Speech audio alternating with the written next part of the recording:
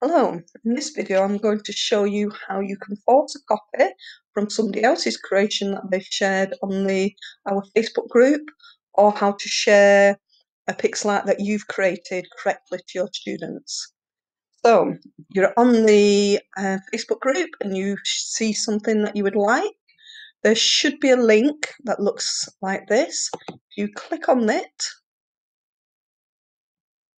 this will come up asking you, do you want to make a copy? Click on make a copy. Sorry, my internet's a bit slow. And this will come up, which will be your own copy of the pixel art, and you can see that from here. So you want to share this with your students.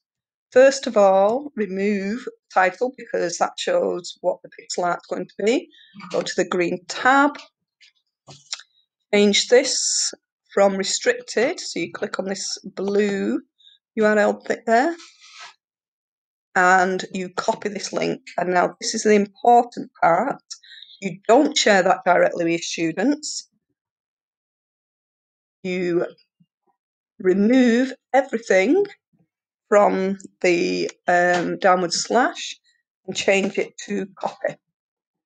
Now this is the link you will share with your students so they get their own copy or version of the pixel art you want to share. So if you copy and paste this into Google Classroom or Seesaw or whatever domain that you're teaching from, and I'll show you what your students will get. They'll get exactly what you originally got when you copied the creation in the first place. So when they click on it, they will then have their own version which they can work on.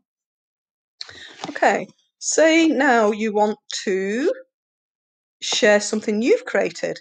This is something I am working on at the moment. So if I want to share it, it's exactly the same thing.